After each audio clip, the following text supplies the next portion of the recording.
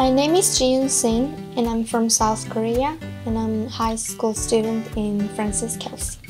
There are many electives and my favorite class is art because I love to drawing and painting. There are no many different art classes in Korea and I couldn't draw what I wanted.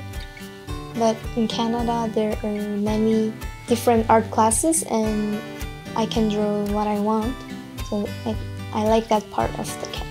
Since I came in Kelsey, I met a lot of good friends from other countries. I learned their culture that I didn't know that, and they helped me to improve my English a lot. If you're shy, don't be timid. Just make friends as much as you can. And if you make mistake, is it okay? That is part of a learning progress. For new students, I recommend them to come and study in Canada. I felt pressure and responsibility in Korea. However, since I came to Canada, I felt that school has many opportunities for me, so I felt relaxed and comfortable.